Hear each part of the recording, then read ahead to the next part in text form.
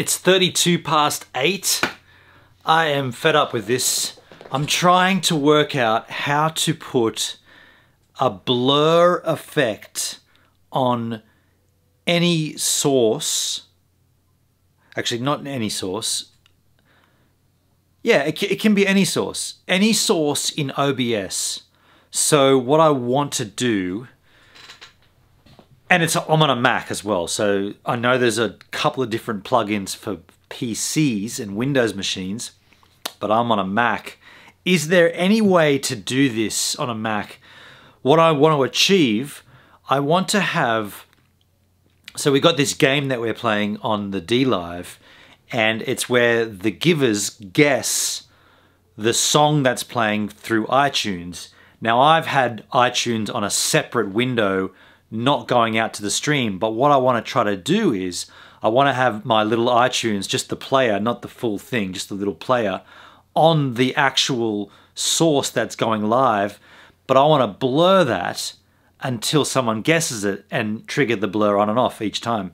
So here's what I was thinking about doing, because I know that there isn't a simple filter in OBS, but what I was thinking you could do would be to put like just like a PNG, like a 50% gray PNG over the top of the iTunes.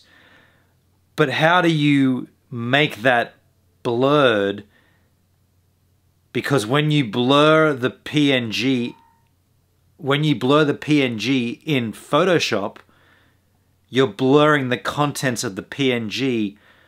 You're not blurring the opacity of the PNG to see through to the thing underneath it, in this case iTunes. So I'm kind of stuck. Like I'm either I'm not thinking about it correctly, or I'm legitimately stuck.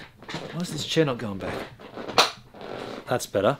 Yeah, so if you've got an idea of how to do that, there's got to be a way, because I've seen people. Wait a sec, was that? Now I think I might have been I might be mixing this up. I might have seen that on Wirecast. There's every other filter in an image source. There's like opacity, there's like gamma, there's all the saturation, hues, all the things you could imagine, but there is not one for a blur. There has to be a way. I've kind of given up tonight though. I've sat there for that long faffing around with it, and I gotta say, I don't like faffing with OBS. I've got my stream set up perfectly, and I just don't like messing around with it to try to get something which would conceivably seem quite simple. The other way I tried to do it, which I sort of messed up, using CSS. So could I bring an empty browser source in, like just bring a web page in with no content, and use CSS to blur that web page? That's got to be the way it's done, right? And then you don't put a URL in the browser source, but you just cover that browser source over whatever's underneath it, and the blur, which would take place as CSS over the top of it, surely would do that. So so that's what I got to research then. How do you blur just a single browser source? That's what I got to do. Okay, I think I've just worked it out. Well, I think I might have logically concluded it.